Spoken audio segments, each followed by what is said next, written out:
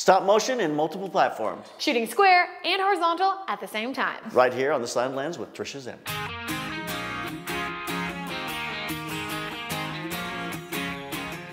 In today's lesson, we're going to learn some great things from Trisha Zimp about stop motion. We're also introducing today her new 2.5-hour workshop on stop motion. Some great techniques on how to light, how to use dragon frames, so get over to theslantlens.com, check it out.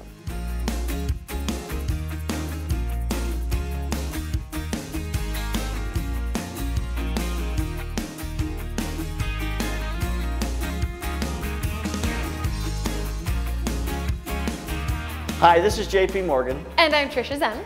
Today on the Slanted Lens, we're going to show you the making of a stop motion logo for B&H. Yeah, so today we're going to actually teach you how to shoot square and horizontal so that you can use your video on multiple platforms, being Instagram, YouTube, Facebook, Twitter, all the things, because you'll have multiple options. Do clients ask for that very often? All the time. Every single time you deliver a video, well, I deliver a horizontal and a square. So they want everything to be able to work in both of those formats, 16:9 and square.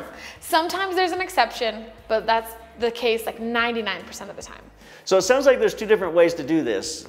Yeah, so what we can do is we can take that 16:9 ratio and then we can just crop into that. Okay, so you got all your motion going in the 16:9, but you've also got the key elements in that square. Within the middle, yeah. We kind of keep the key things in the middle. So for example, in this one, the logo for B&H is in the middle of the square. But on the sides, we have extra logos. You'll see that in the horizontal, but you won't see that in the square version. Okay, so what's the second way? So the other way to do it is you have your 16:9 ratio, but when you do your square, you kind of crop out of that ratio, taking up the height of that 4:3 sensor. Okay, that makes sense. So you got your 16:9 across the sensor, but then you just use the height above and below in the middle. So there are some things there you won't see in the 16:9. And sometimes it's actually really fun for clients when we are working on our stop motion, we can see our 16:9 and we can see our square in the middle that takes up that full sensor.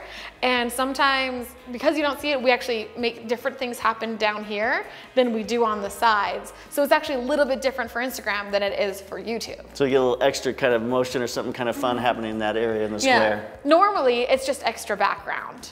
So like when we shot a pie video recently, a tart, and it was just extra wood background. So you just let the wood bleed up. So it just becomes a horizontal 16:9 cut, a crop, or you can just bleed up and just see the white bleeding off. Yeah, exactly. And sometimes there's animation, sometimes it's just background. Okay, that makes sense. All right, well, let's get to the B&H logo and let's make this happen. Awesome.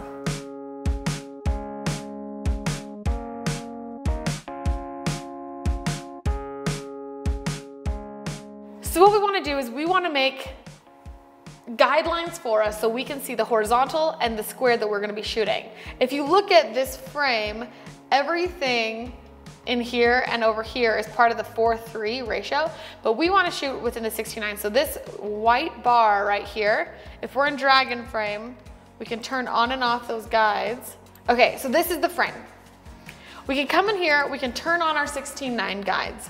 Also, if we look at this icon right here, next to it is a slider. We can actually turn off our view of the 4:3. So we're just seeing 16:9. So we can toggle that over here to turn that off.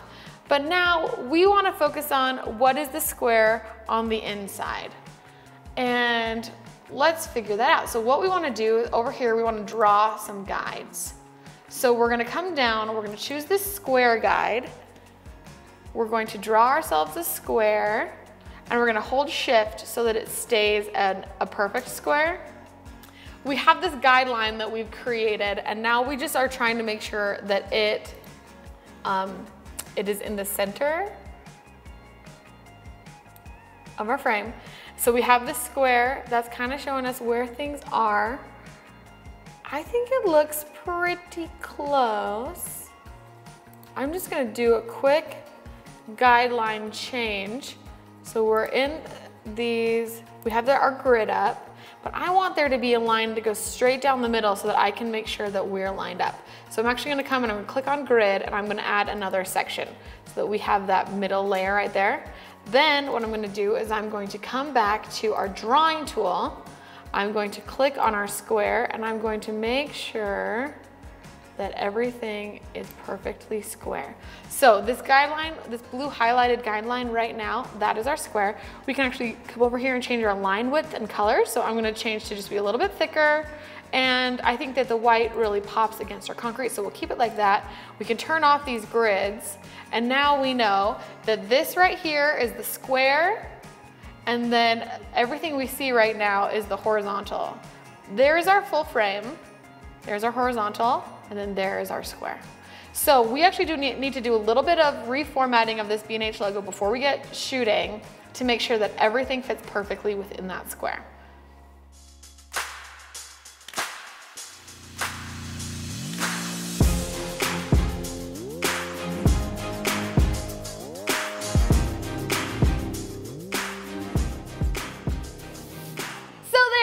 So there you have it, how to do different formats when you're doing stop motion.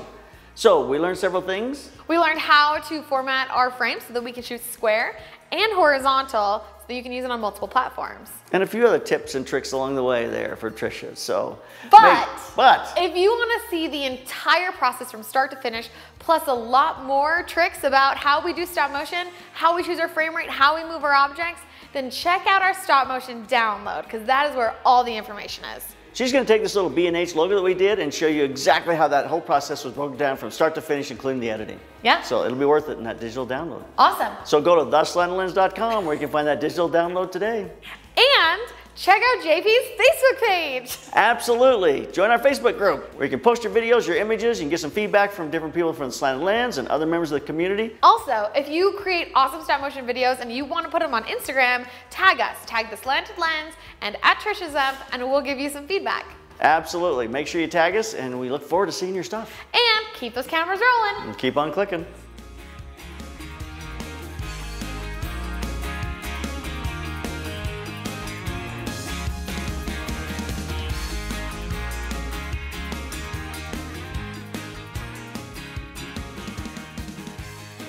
You should subscribe to the Slanted Lens. It may not save your life, but why risk it? Just push that button right there.